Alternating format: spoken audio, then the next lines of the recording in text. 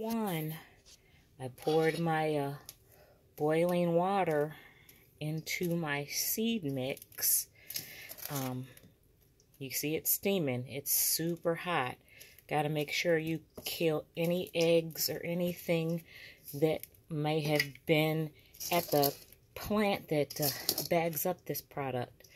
You never want to take any chances. And they could get in there at the stores too, I guess, because they do have little small perforation holes in some of those bags. And insects will get into any place they can fit in. So I've got my soil sterilized, and I'm going to just cover this with plastic because I'm not using it right away. It's Friday, and I'm not going to do my seed starting until later on when I'm done with work. But I wanted to get this part done because I know it takes a while for it to cool off.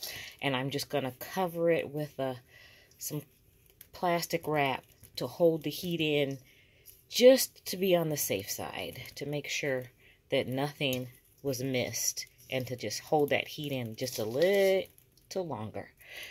And when I come back, I will start my onion seeds.